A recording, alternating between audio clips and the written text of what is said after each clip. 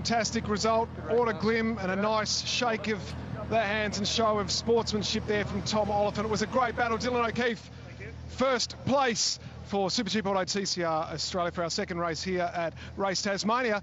Mate, you had to work hard in that first half of that race. That was some great driving. Yeah, I'm working up a sweat. These cars are super hot, as we know.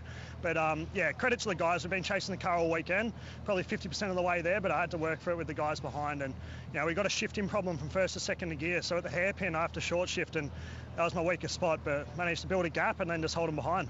And to have the win, the points, obviously we accumulate them to set the grid for the next one, so it's all shaping eyes forward then.